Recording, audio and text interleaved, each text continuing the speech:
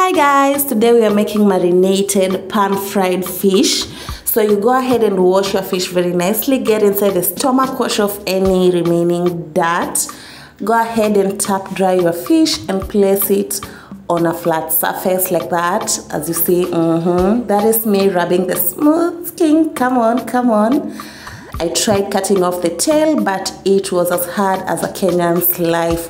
Oh my god. So I decided to, give myself some psych. Okay, go on girl, go on, come on. Okay. Oh my god. I cut off the fin. Okay, all right. This is when I discovered that the fish has beards. Oh my god. So I decided, you know what, I have to cut off this head. Come on, cut it. Yes, the head is off. I mean, it's pretty, it's a pretty pink fish, but oh god. So you go ahead and rub some lime on your fish like that. Rub it nicely and gently around and inside, just the way I'm doing it right there, guys. So you go ahead and cut it into strips, just the way I'm doing. This is to enable the frying process to be easy and also the oil to get inside the meat. This is how it looks like after stripping. I did it 4 times. You can do it once or twice or thrice or 4 times, just like me. I had prepared some paste right there. The ingredients are on your screen. So this is the paste that we're going to use to marinate our fish. So you go ahead and just put it inside the fish, okay? Whichever way you use. I decided to use my, okay.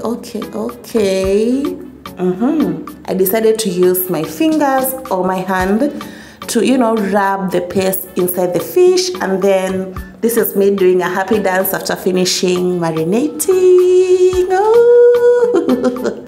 So the fish is ready and it's going inside the fridge for a few hours. Another happy dance. Okay, let's go. Okay.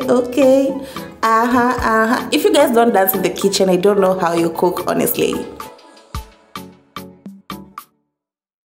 This is about 14 hours later, and this is the marinated fish. Ooh, I had removed it from the fridge about an hour before, just to release some excess water in case it had any. As you can see, that is it.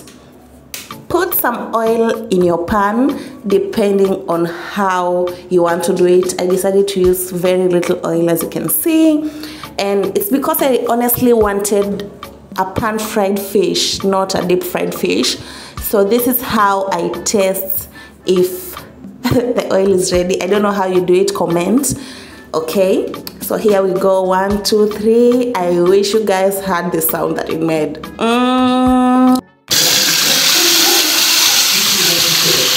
It's as easy as that, guys. Anyone can do this in their kitchen, okay? Leave it there for a few minutes, and guys, remember to reduce your heat so that it doesn't end up burning. So I think I pan fried mine for at most 6 minutes. Yes. So after this, you have to turn it, flip it. Now this is the moment of truth, guys. You have to know how to flip it. Just the same way you prepare an omelette, you have to calculate how to flip it. You can use an extra spoon just like I did, and yes, it was a success. Oh my god, I am very proud of myself, you guys. I don't think I've ever cooked fresh fish before, so this was actually a really nice trial, and I decided to shoot it at the same time so that I can post it out there to you guys. And if you feel like trying, I want to assure you that you can do it. So this is the final product.